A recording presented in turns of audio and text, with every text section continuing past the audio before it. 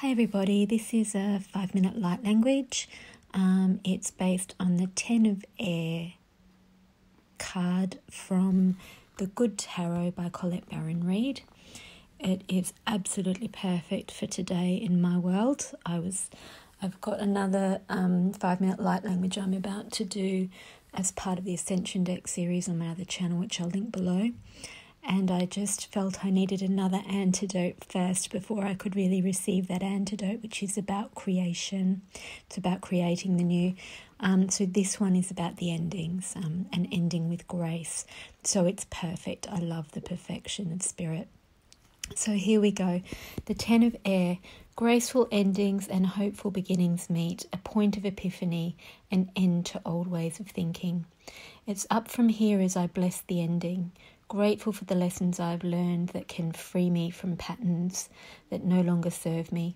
I allow my circumstances to end with grace as I know something better can appear at any time. I'm thankful that from now on I can respond differently to any challenging situation. This is incredibly relevant to me. I felt an energetic shift yesterday as I aligned to the new and let go of the old in some very, very troubling situations that I'm dealing with, and really feeling that shift on the energetic levels and waiting to see how the inspired action comes through and makes the changes in the situations themselves. So, the light language. So the feathers falling from heaven is what I'm feeling. All those opportunities, the support, the connection to your guides.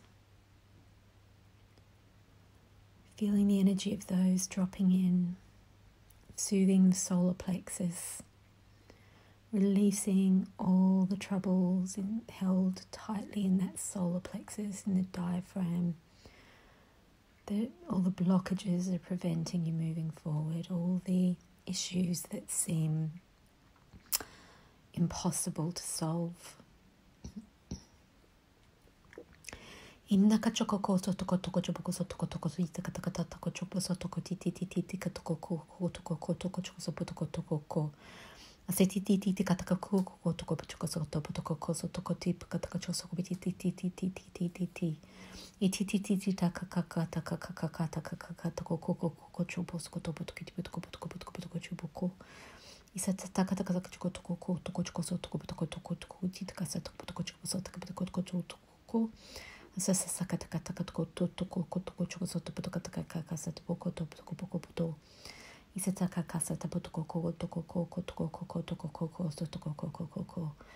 can feel that support and those solutions dropping in through your crown. I love how her head is upwards, facing upwards, receiving the throat chakra and heart chakra. They're wide open and expanded. She's in a position of surrender. I'm reminded how everything felt completely different after I asked for help, from divine help. Felt the energies drop in. And then the way I felt about everything, my perspective on everything and all the decisions I'd made completely shifted. And I found myself changing my decisions based on a more empowered, higher timeline, and a timeline that created more peace and more space, where things were not so rushed, where you're able to therefore make a decision from inspiration rather than from trying to move away from something uncomfortable. It's a very big difference of the energy and the vibration that you're creating from. I even felt as I arrived home, so I was standing on the beach when I received the energy from the guides. So as I arrived home and laid down my bed, I actually even felt my energetically, like my bed and my body tilting, moving. It was probably symbolic, but it just showed me a reorientation to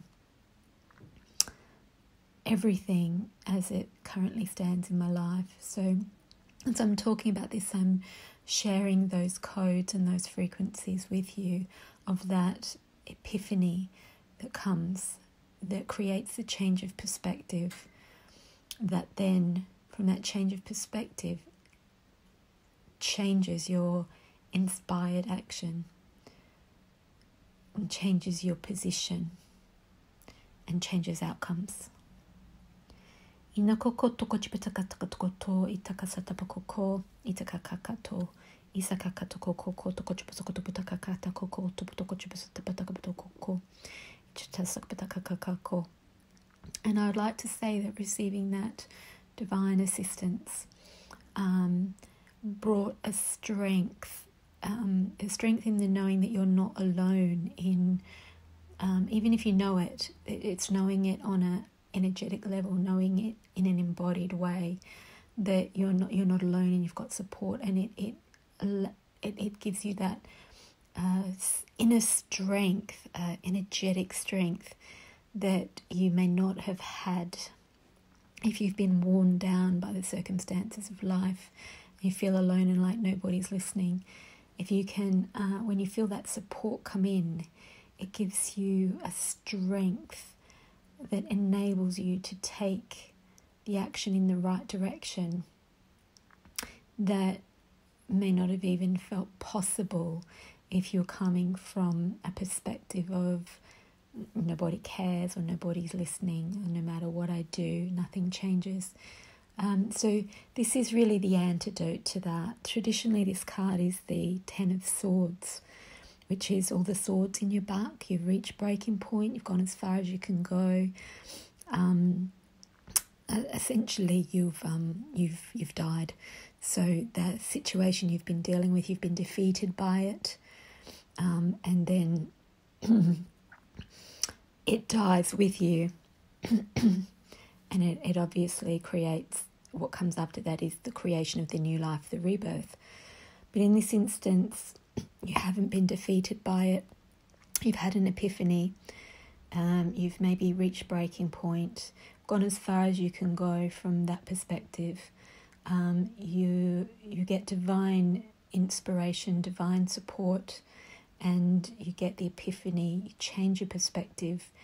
The possibilities suddenly become apparent and clear, and you have the energy to move in that direction, and you can see the higher timeline. You can see how things can be different. There's that sun in the traditional tarot. I think I remember that there's some sun on the horizon. So it's not all over. There's hope. There's sun on the horizon. There's positivity. There's optimism. There's something to head towards. Sorry, my throat. This is my throat chakra. Had a really big throat clearing as well, and this is related to the throat chakra. And obviously, in this card, her throat is her head is back, and her throat is expanded and open, as is her heart, as is her solar plexus. She's really in that place of surrender, and she's looking up at the heavens, knowing she's supported, knowing that there is a higher timeline, knowing that she's switching onto that higher timeline.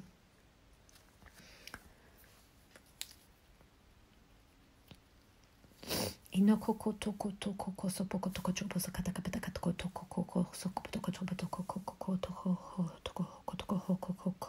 working through the throat, solar plexus.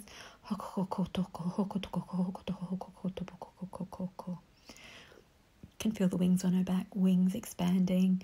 You're getting your wings. You can fly.